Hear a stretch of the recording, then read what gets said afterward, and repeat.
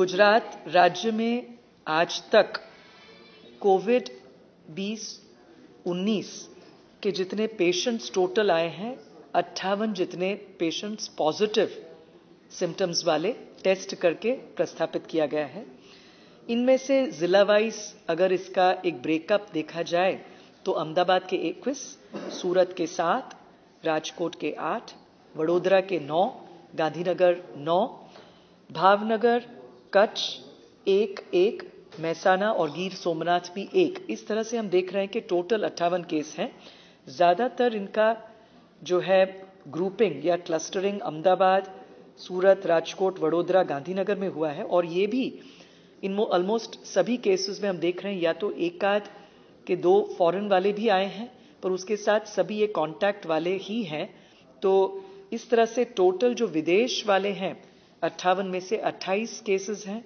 4 cases हैं जो अंतर राज्य यानी कि दूसरे राज्य से यहाँ आए हों, और 26 ऐसे केस हैं कि जो एक पॉजिटिव केस जो विदेश से आए हों या अंतर राज्य मुसाफरी करके आए हों, उनसे उनके कांटेक्ट में, उनके संपर्क में रहने की वजह से इन्हें ये बीमारी की चेप लगी हो। और आज सवेरे एक व्यक्ति के जिनको कोविड के पॉजिटिव टेस्ट का भी एक प्रस्थापित हुआ था, उनका निधन हुआ है। ये 47 वर्ष के पुरुष हैं अहमदाबाद के, और ये लोकल ट्रांसमिशन का केस है। और इस तरह से कुल गुजरात में अभी तक कोविड की वजह से जो मृत्यु हुए हैं उनकी संख्या 5 हो गई है। आज के दिन नए केस जैसे हमने बताया 3 हैं।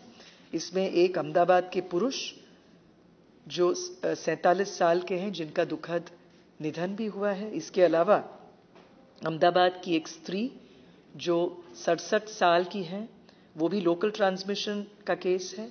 और अहमदाबाद के एक पुरुष जो 34 साल के हैं, ये मुंबई ट्रैवल करके आए थे और उनको भी पॉजिटिव हुआ है। इसके अलावा हम बिल्कुल सबको आश्वासन देना चाहते हैं कि निश्चित तौर पर हमारे पास पर्याप्त मात्रा में अब कोविड हॉस्पिटल्स की सुविधा है, बेड्स, रूम्स, और जितने भी इसमें ड्रग्स, डॉक्टर्स, स्किल्ड रिसोर्सेज, दवा, इस सब चीज़ों का प्रावधान किया गया है। इसकी हर रोज 2-3 घंटे तक एक बारीकाई से एक चीज़ का रिव्यू हमारे माननीय मुख्यमंत्री श्री विजय रूपानी साहब और हमारे माननीय नायब deputy chief minister Shri Nitin भाई पटेल साहब के लीडरशिप में होते हैं। और कई ऐसे निर्णय भी रोज लेने में आते हैं जिससे कि ये काम में कोई भी हमें बाधा के, अवरोध के, रुकावट न हो।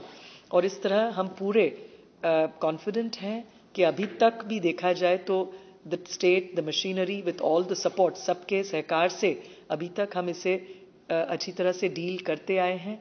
और बिल्कुल सबसे विनती करेंगे कि घबराएं नहीं, पर ये जो सामाजिक अंतर की बात है, एक दूसरे के बीच जो फासला रखना है, ये बिल्कुल फिजिकल डिस्टेंस अगर रखें तो हम इस केस में या इस बीमारी के संक्रमण को बिल्कुल हम इस पर एक रोक लगा सकते हैं। और आप सबकी इसके अंदर योगदान और सहकार की जरूरत है। नमस्कार।